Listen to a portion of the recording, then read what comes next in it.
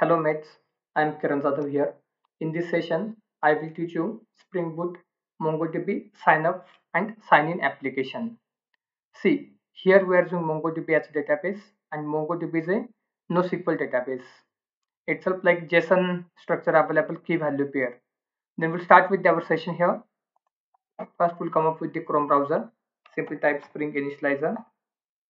Then this is official web page start.spring.io. We are creating the project here. Project as a Maven, language Java, Spring Boot latest version 3.4.0.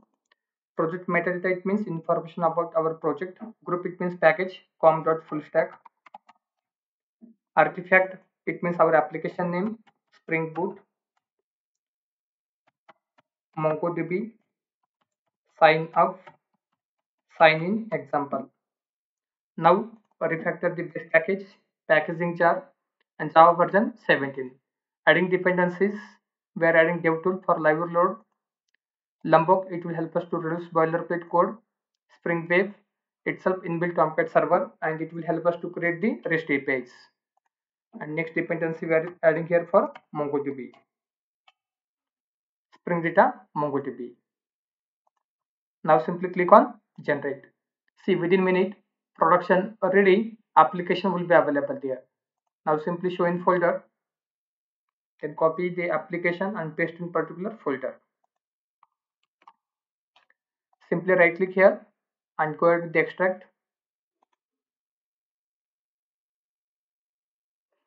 Now we'll copy the path of our application and coming to IntelliJ IDEA and we'll import our Spring Boot project in IntelliJ. Goes to file, new project from existing sources.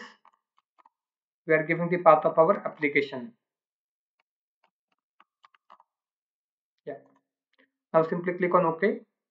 Then this is Maven project. Trust project with new window. I want to open in another window. Then here, first coming to SRC main resources, and we are just adding here in application.properties.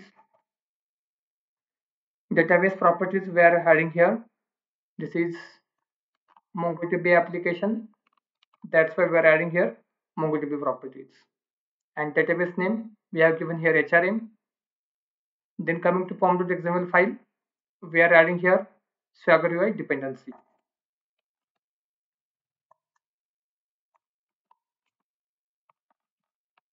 Now we'll start the build of our application. Coming to Maven build and do Maven clean space install.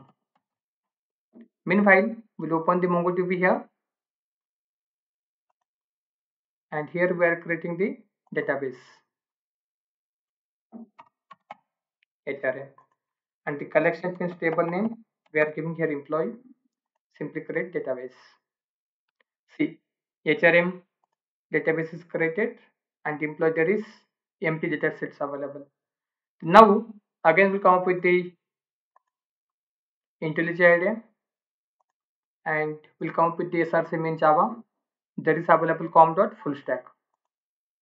This is our base package. Now right click on that, new package. The package name I'm giving here model package. Next package we are creating new package name as service package. Next package we are creating the new package name as repository package. And one more package we are creating the package name as controller package. And within model package we are creating new Java class. This is employee. Now coming to repository, in that we are creating new Java interface name as employee repository. In service we are creating here new implementation class employee service IMPL. Now coming to controller, in that we are creating new Java class as employee controller. Then we'll start with the development of our application, but before that you can simply reload the project actually here. Now we'll start with the development of our application. Then coming to employee.java, annotate with here @data. We are using here Lombok annotation. Next $, constructor. Next nor constructor. Now we are using here document. Then here we are using @ID coming from data annotation itself.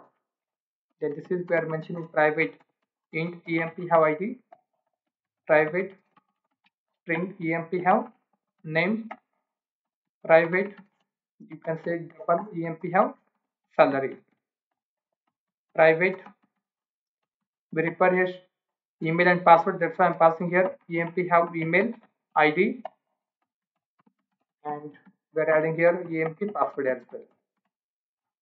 Timing I'm adding only those 5 fields, but in your case you can try to add number of fields here. Now coming to employee repository, notate with at the rate repository. Then here we are going to extend this is Mongo repository. Then here our Pojo class name itself employee, the wrapper class itself integer. Now we are going to add here custom methods. This is our custom method. Today we are going to add here. Here I am passing this is employee.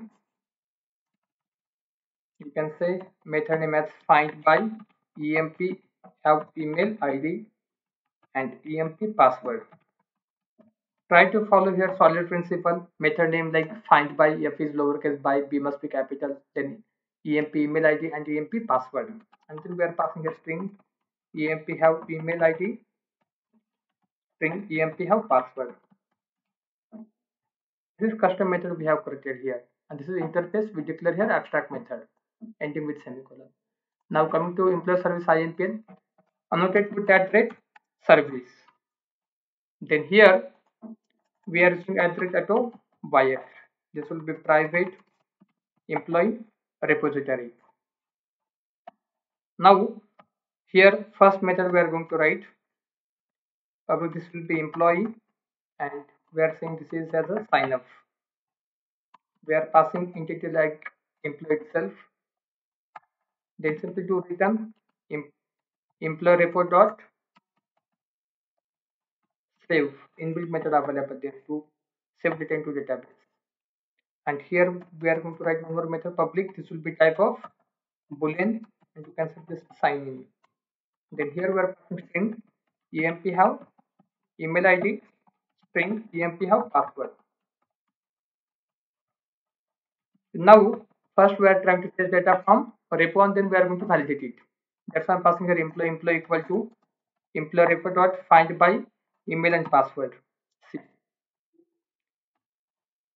Then here we are adding condition employee not equal to null, and employee dot get email id dot equals whatever email id we are giving from end user, and again employee dot get password dot equals emp password.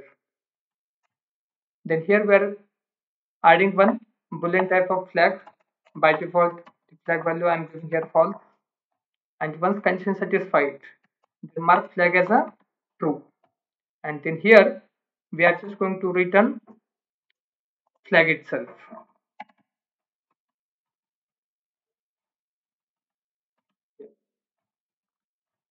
Control A, Alt Control L. This is the shortcut key to format the code base. Now we're done with the service layer, and service is just intermediate between our repo and controller. Now come up with the employee controller.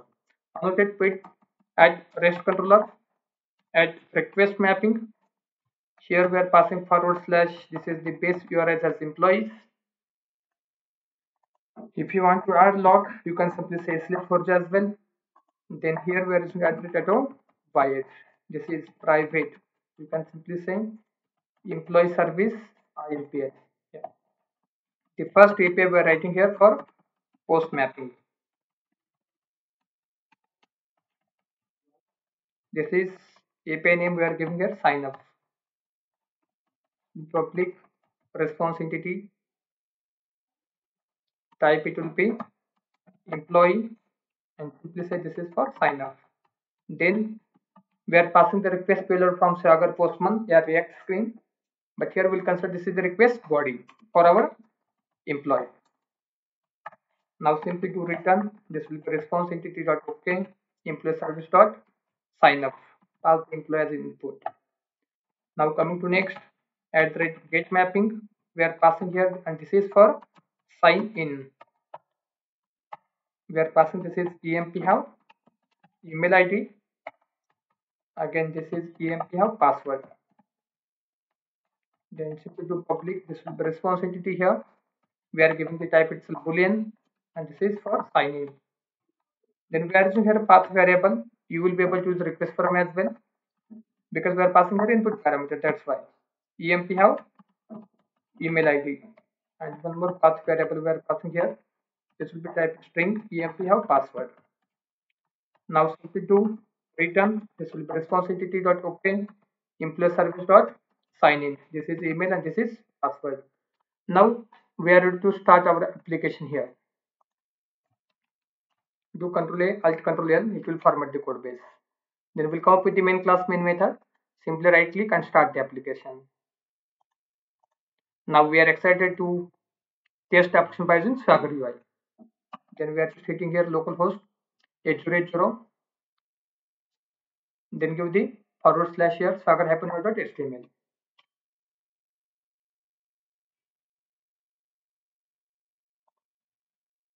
See, we are just waiting to see application up and running, and it will go to work on which port number 8080 itself. Refresh the Swagger UI.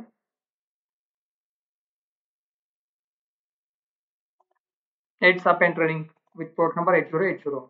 Simply refresh it. See, Swagger also it's up and running. Now we'll try to test the API for sign up. I'm passing here ID as 121. Name I'm passing here Swara, and salary I'm passing here 97,000.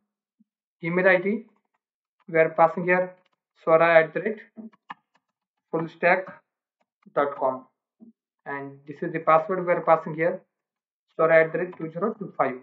Try to execute. See, data inserted successfully.